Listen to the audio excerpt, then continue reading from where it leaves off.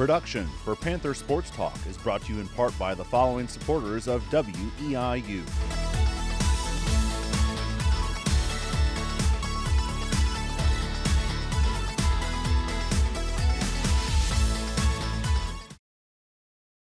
Welcome to another edition of Panther Sports Talk right here on WIU. I'm your host, Rich Moser. We're joined each week by head football coach Kim Dameron. And Coach, I guess first of all, congratulations. I know you got the first win there, and more importantly, the first win came in conference play, which is always, at the end of the day, is you want to win every game, but you need to win as many conference games as possible to be able to guarantee a spot in postseason. That's exactly right, and we know going in that we talked about it, being our first OVC game. And so we're excited about being 1-0 in the OVC right now. Now, 13 straight wins. You guys are tied with North Dakota State. A couple weeks before you play Eastern Kentucky, which will be your next game. I guess the hardest task for you now has got to be able to get the guys focused on a non-conference game against Ohio, since unlike a normal schedule, you're not rolling right into another conference game. Yeah, it's something it's a little difficult, but it is what it is. And we've talked all year long, all the way dating back to the Minnesota game, about we're playing faceless opponents. This is opponent number one, opponent number two, and we've tried to keep that theme kind of going all year long. And so, this is now opponent number 5, and we've got to go play a good football team on the road. And so, we need to have a great week of preparation. Now, you guys are coming off a week of highs, and you kind of, I think, got the offense that you kind of expected all along to kind of seem like it hit on all cylinders. I think all along you guys wanted to be able to run the ball effectively. Part of that was probably the fact that you kind of settled on a quarterback, and Jalen Whitlow came out and kind of showed some of the things that you guys had seen on tape at Kentucky that made you want to get him here. Well, he gives us the ability to run the football, but I will say this, as you saw in the second half, when Andrew came in and played, he did run the quarterback run game effectively. I think we still have 2 good football players there. Yes, we did kind of settle in with, with Jalen, and going forward, I feel like that right now he gives us that ability to make the home run play, the big play, the explosive play down the field at the quarterback position, and so it's still going to take everybody on this football team and both quarterbacks to win this league. And that's what our focus is making sure that we have enough weapons to be able to go through a conference schedule and win the OVC. Now, you guys tied one record, broke another record in rushing the other day. Jalen Whitlow sets the record for rushing yards by a quarterback, which is kind of an obscure record, and part of it is that offenses have changed over the course of time. So I guess to break that record in this modern age where everybody throws it all over the field, it's got to be somewhat of an accomplishment. Well, I was here in 2000, and I know what Coach Spoo's philosophy was as far as quarterbacks. It wasn't to run them. I can tell you that from experience. And he had, great quarterbacks here and great success here and all that. But being a defensive coach, one of the things that I've always hated is having to defend all 11 guys. And you see it now in the NFL. You see it, all across the country. The people that are putting up the big numbers, for the most part offensively, are the people that can run the ball effectively at not only the running back position but the quarterback position. And it makes defenses really get honest in a hurry. And then that opens up your pass game. But it's something that, it's definitely by design, and it's something that I've always felt like, we had the ability to do. Probably, looking back in the first 3 games, should have been doing it a little bit more, but hey, we can't go backwards. We have to look forwards.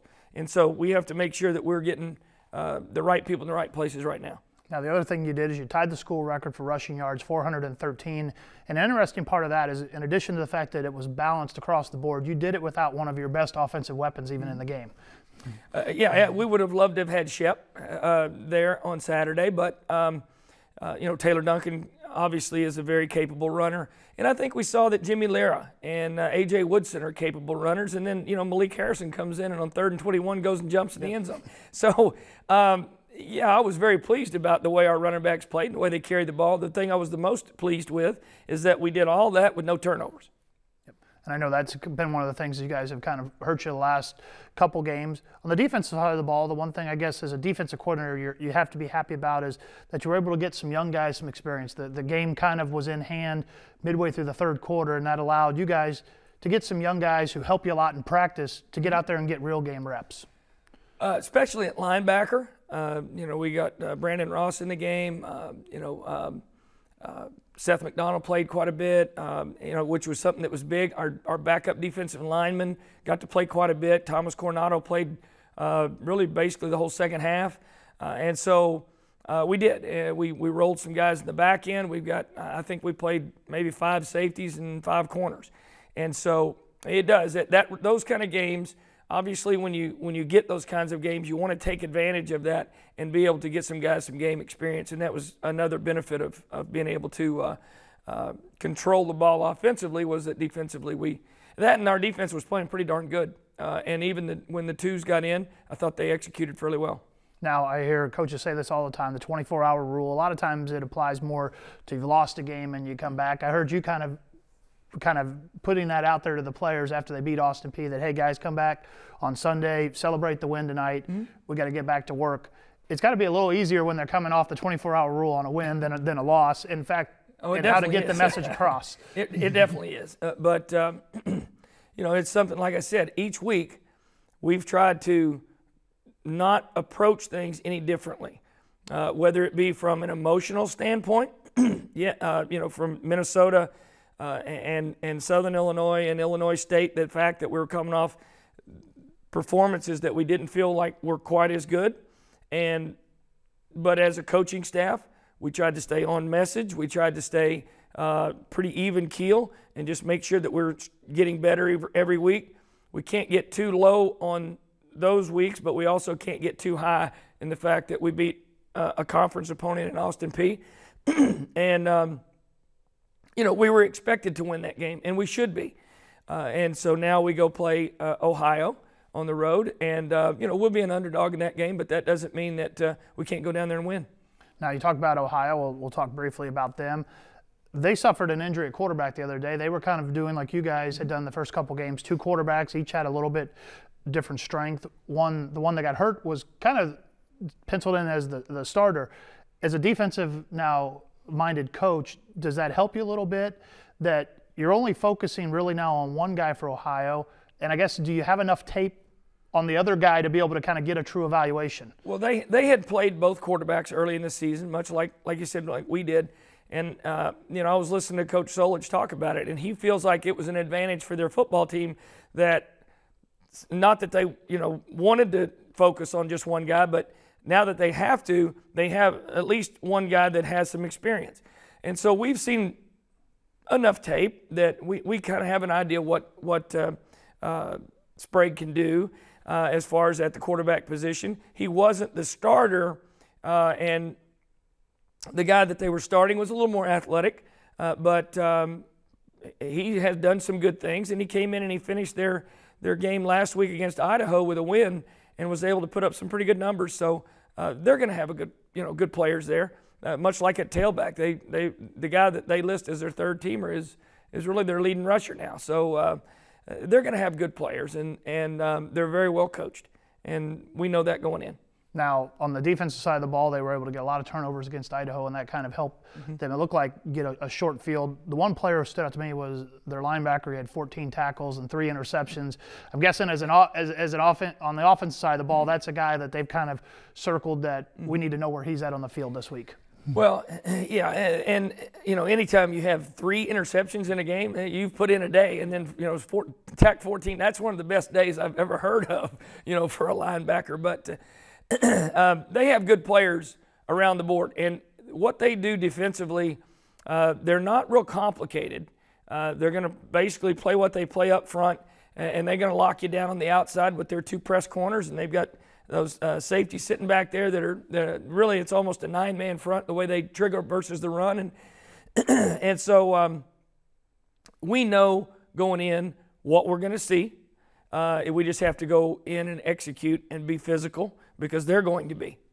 Now, Coach, good luck over there this weekend. The game will be at 1 o'clock Central Time, 2 o'clock over there in Athens, Ohio. It's a little bit farther drive, so I encourage people to go, but it's a little bit farther than you think it is. It's over almost all the way to West Virginia if you want to pull out a map and kind of see where that is. But if you can't make it over there, listen to it on the Panther Football Radio Network. Coach, good luck over this week, and we'll talk to you next week, wrapping up the Ohio game. Be right back with This Week in EIU Athletics. Panther fans, here's what's going on in Panther athletics. Panther football picks up win number 1 on the season, defeating Austin Peay 63-7 in their OVC opener. Volleyball now 6-7 on the season as they went 1-3 at the Penn State tourney. The Panthers' lone win came against DePaul. Women's soccer picked up their first win of the season this past week, defeating Chicago State on the road 2-0. The win came after a 3-1 loss to Valparaiso at Lakeside Field. The Panthers are now 1-7-1 on the season. Men's soccer drops to 2-5 on the year as they lost a pair of non-conference matches at Bowling Green and Cincinnati. Women's rugby dropped their second match of the season at Lindenwood last week, 24-13. Women's golf placed 7th at the Southern Illinois tournament, with Tiffany Wolf leading the way for the Panthers in 17th place individually. Men's golf wrapped up play at the Chicago State tourney on Tuesday. For results of that tournament for EIU, check out EIUPanthers.com. And softball hosted fall games at Williams Field this past weekend against Parkland College and Olney Central College. Now, here's what to watch for this week. On Friday, women's soccer opens up OVC play at Lakeside Field against Southeast Missouri State at 3 p.m.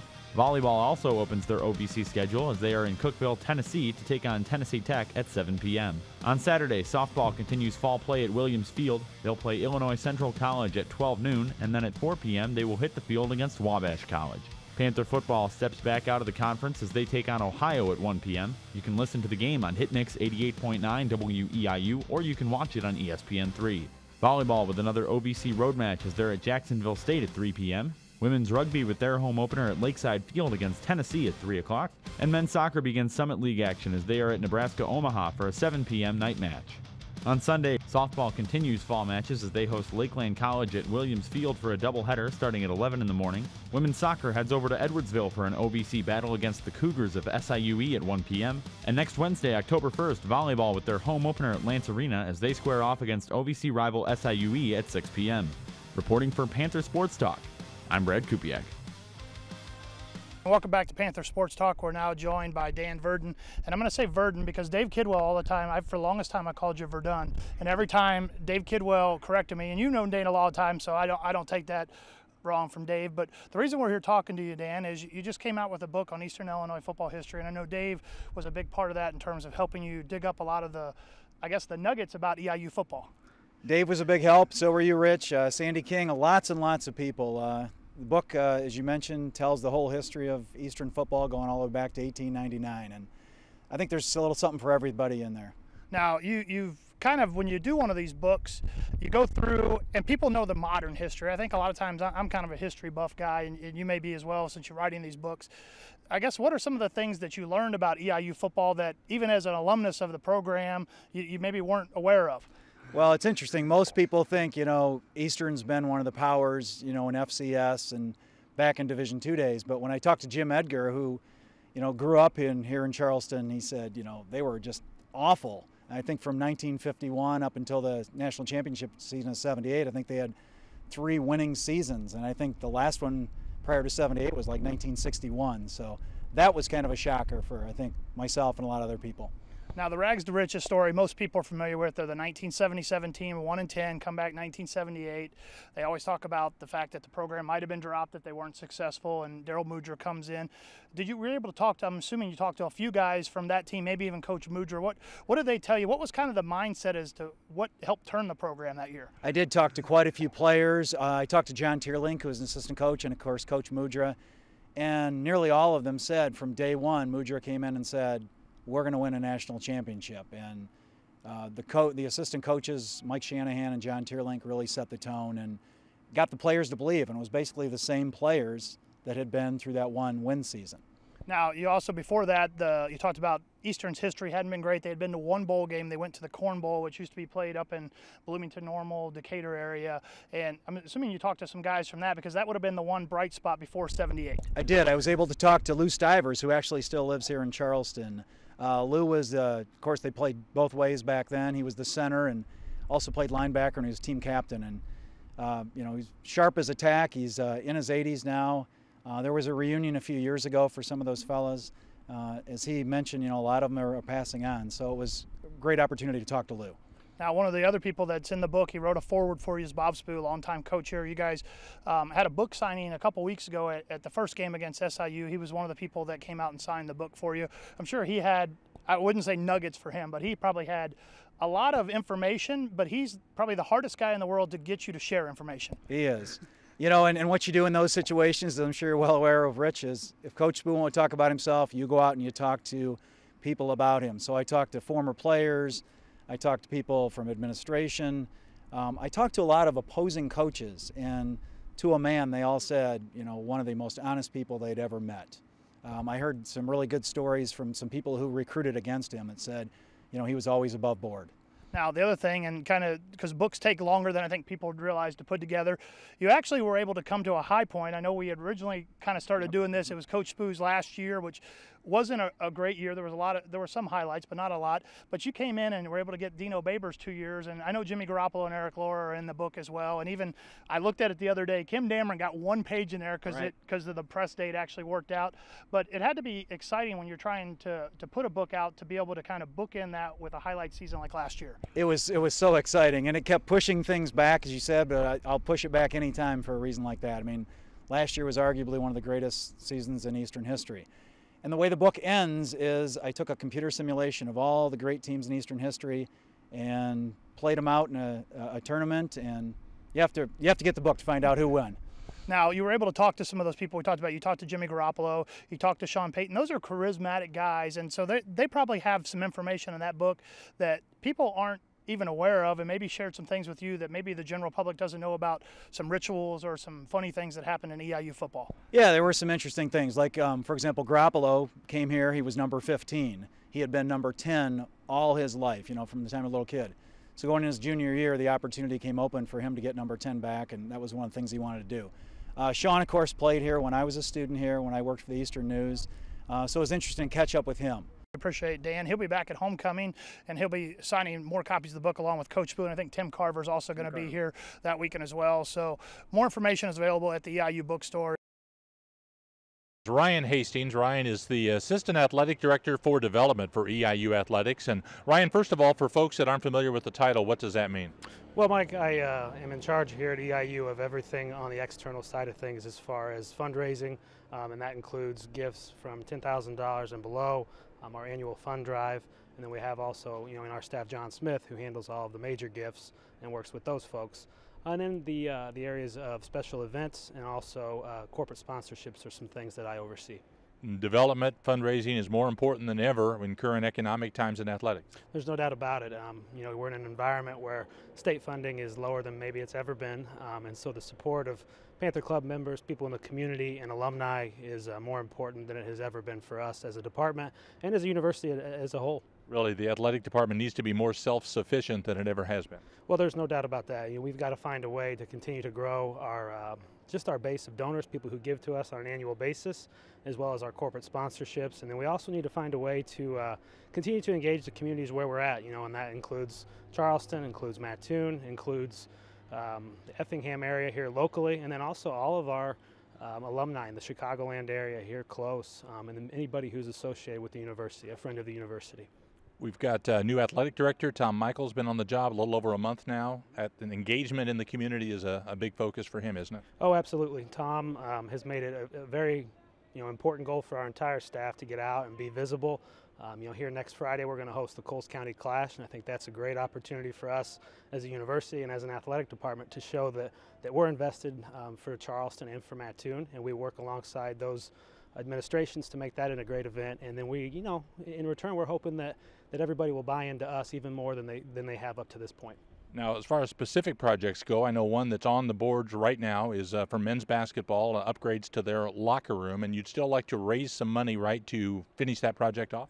Yeah, absolutely. It's a project where we've worked on for a little over a year at this point, and people have been very generous up till now, but we're looking to try to really enhance and do whatever we can to help Jay get his program to where he wants it to be and where we all think he's going to take it. And he's made steps here in the first 2 years, and I think they're going to have a great year here this year. But if we could really get this project going, I think it would really help him as far as recruiting, as far as enhancing his current roster and really making his program stand out among other ones in the OVC. Are there specific things beyond that you're working on, or is it more general in nature right now? Well, our focus right now, we're always looking for people who want to find ways to partner with us. And one way that people, if they're really looking to make a difference for the department, could get involved is to join the Panther Club. And we have varying levels. You can find it on our website. And we would love for people to contact me, contact anybody in our office, in our department, to try to help us out. And then we're also looking for businesses that want to partner with us, whether that's through in-kind donations or through sponsorships. And anybody who's interested in that, be happy to talk to them as well. Panther Club has its annual fund drive in the spring, so that's been a few months ago that wrapped up, but very successful in 2014, wasn't it? Yeah, it was. We're always we're never surprised by it, but we're always amazed by the generosity of our Panther Club members, the community as a whole. And we have a great group of volunteers with the Panther Club who really help us because currently we have about 2 full-time staff members who work in development.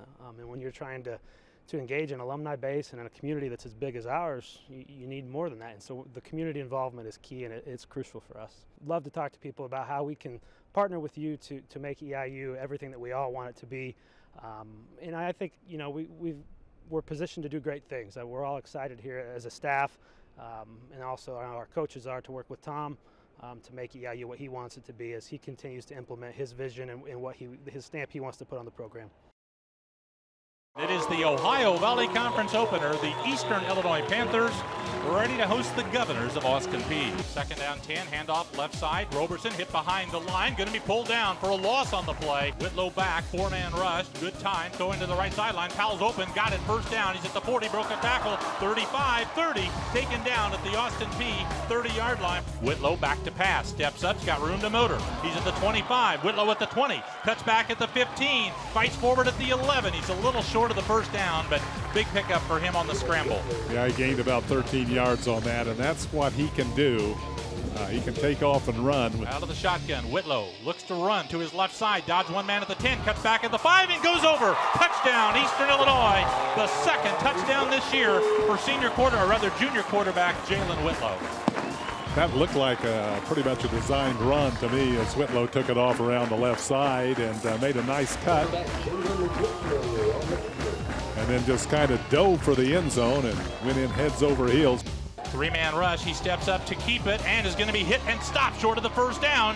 Fedney Delphons came up. Fedney didn't rush the quarterback, kind of laid back a little bit, and then the defensive end came over and tackled Boone short of the 1st down. Whitlow back to pass, a lot of time now. He rolls out to his right at the 20. Whitlow at the 25, a little cut back 30, 35, 36, got the 1st down. That's the strength Jalen Whitlow brings to the package. Zach Stewart on the tackle. Making a very nice cut back to the inside, picking up the necessary yardage for the 1st down. Whitlow back, planned run around the right end, got the 1st down, cuts back 50, 45, and he nearly broke that. The last guy that could stop him, Antonio Turner, brought him down at the Austin Peay 44. 2nd and 12, hand to Roberson, taken down near the line. LaQuise Taylor was there to wrap him up right after he took the handoff. He'll get through the middle, Duncan. No, Whitlow kept around right in, a lot of room. 40, 35, 30, Whitlow down the sideline, 20, 15, upended at the 14-yard line. A lot of time, throws it right flat, hits Duncan at the 5, get the 1st down, goes for the goal line. Touchdown, Eastern Illinois, on a great stretch by Duncan as he reached the right hand of the football out over the goal line when he was going down. Well, just exceptional individual effort that time by Taylor Duncan as they swung him out of the backfield. He was open to receive the pass, and he picked up the 1st down, but he wasn't satisfied with that. He made a nice leap over a couple of defenders. Fakes a handoff, end around to Keandre Gober, coming around the left end, a lot of room. He's at the 40, Gober at the 50, blocker in front, 40, 30, and tiptoes out of bounds around the 25-yard line. Whitlow again, empty backfield. He'll run again up the middle at the 5, pushing behind Seibert, and he goes over. Touchdown, Eastern Illinois, as Colin Seibert led the way into the end zone, and Whitlow just got behind him and followed him in. Nice patient run by Whitlow that time as he took care of the last 3 running plays himself. Fake handoff, Whitlow back, a lot of time, steps up, gunning it deep, down the hash mark right for Drake. He's got it at the 25. Nice throw. Drake had about a half a step on the defender, Montez Carlton, and Whitlow put it right in his hands. 2nd Second down and 6 at the 7. And a handoff to Lira, heading right, finds a hole at the 5. He's got an easy walk-in touchdown. Jimmy Lira scores. First down, 10 to go. Handoff to Lira with blockers in front around the left end. Finds a hole 50, 45, 40. Still going 35. Tripped up and tackled at the 33. Panthers have it at the Austin Peay 13. First and 10. Whitlow, handoff to Lira. Left sweep at the 15, at the 10, at the 5. It's a touchdown for Jimmy Lira and Eastern Illinois. Great blocking by the Panther offensive line, and when Lira turned the corner, there was nobody there. There's the snap to Campbell. Panthers with a rush, and they block it inside the 10, inside the 5, and it's a touchdown for Eastern Illinois. Antoine Johnson blocked the kick and recovered it himself for the touchdown. Production for Panther Sports Talk is brought to you in part by the following supporters of WEIU.